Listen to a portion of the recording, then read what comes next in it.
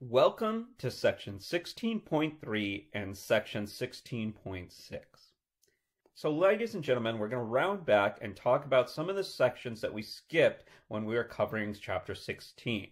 This is going to be on solid state chemistry. Now, what you guys are going to notice is I'm not going to do every single little subtopic in each one of these sections, and I'm going to jump from section to section.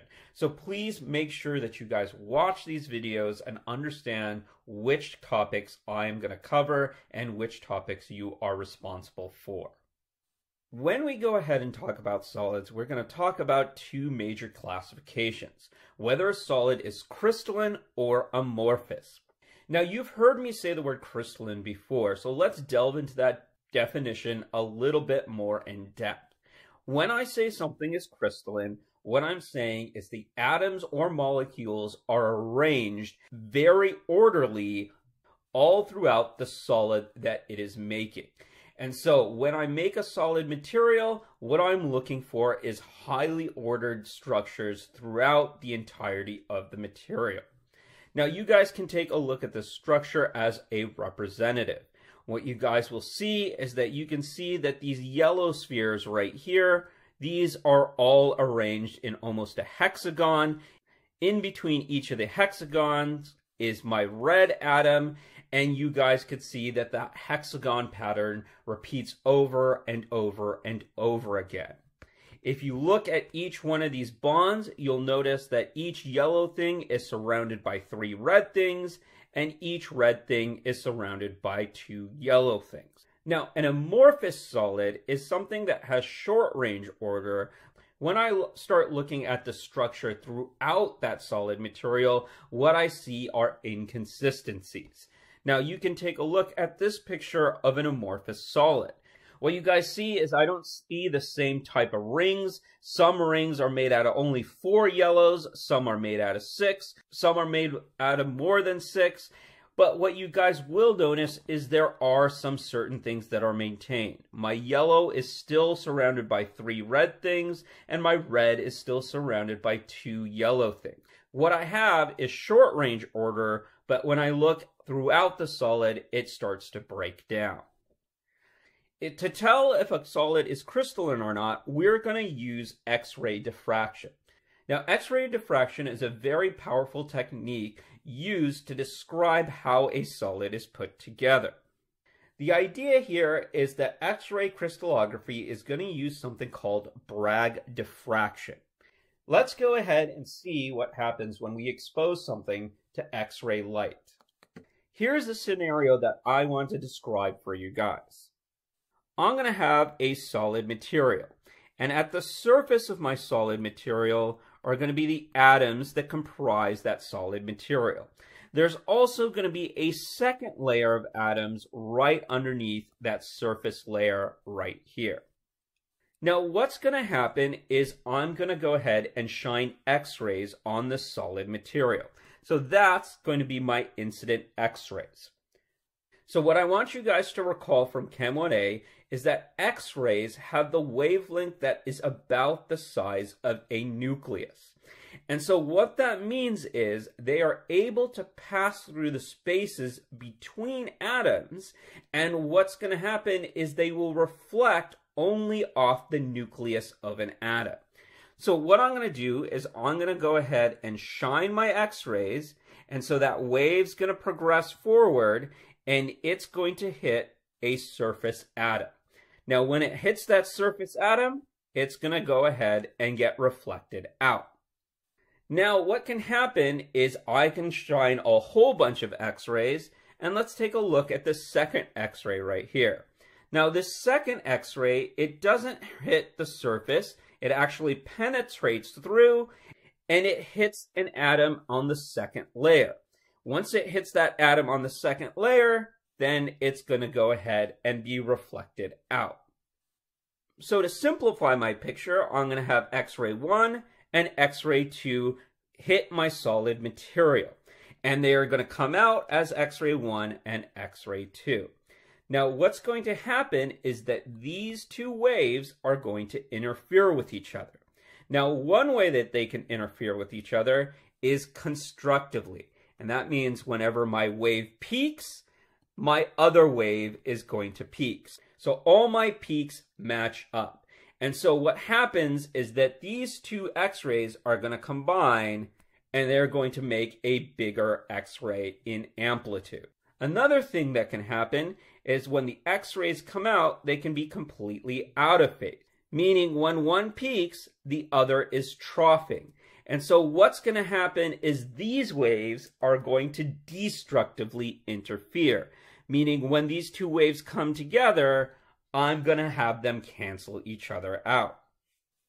And so what occurs is when I go ahead and shine X-rays onto a crystal or a solid material, what I can get out is either an enhanced wave or nothing at all. And so here's a piece of X-ray photography, and what you guys will see is all the bright spots on here. Well, that's where my waves were interacting constructively, and all these dark spots that I have, well, that's when the waves were interacting destructively. Now, based on this picture, what I can see is I will be able to tell the spacing of my atoms.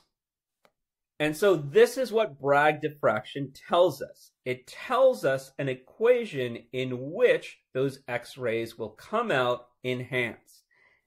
So this is the equation that I will give you, where n is going to be any integer.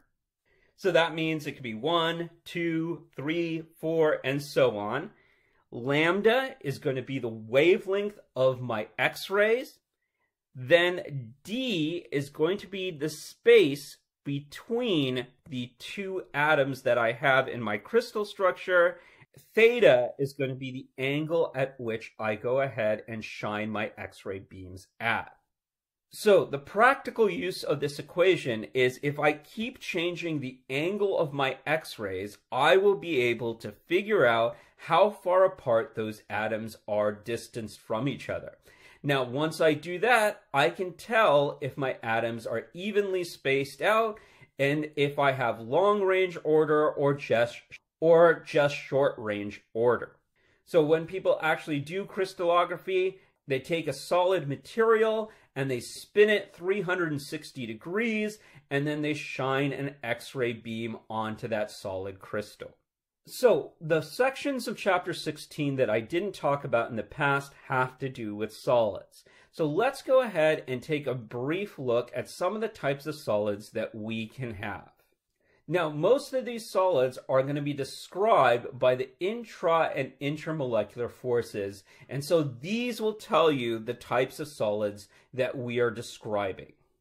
The first solid is something that we've constantly been talking about, and that is ionic solids.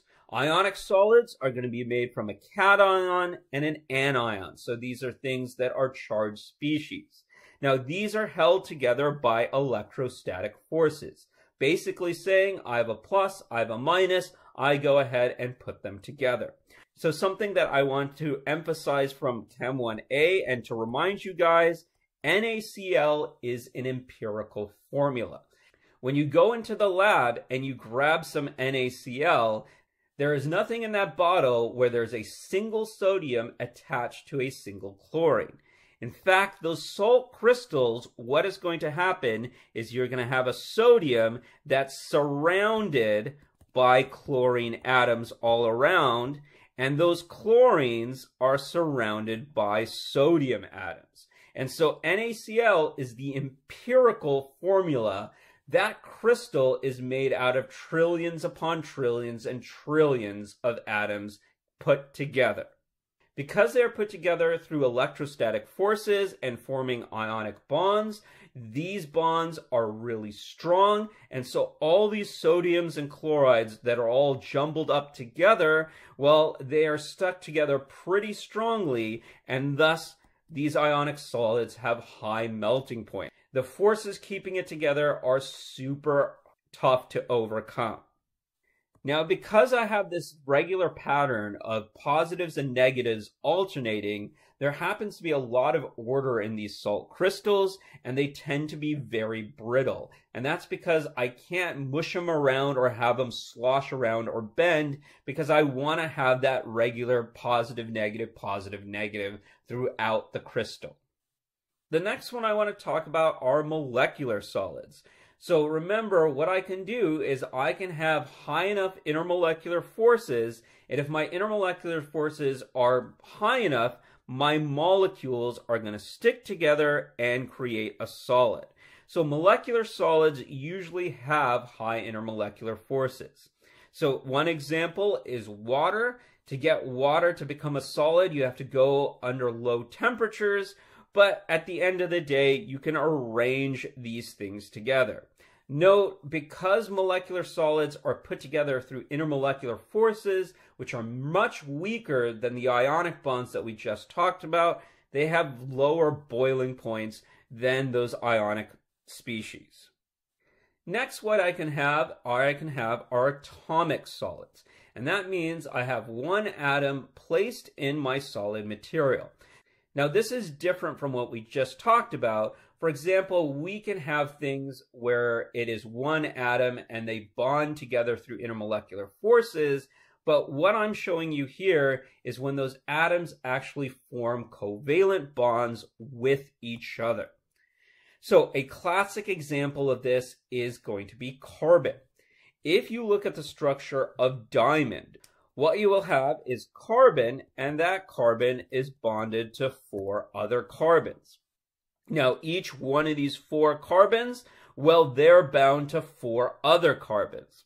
So you can think of a crystal of diamond possibly be one ginormous molecule put together through carbon bonds where each carbon is bonded to another carbon.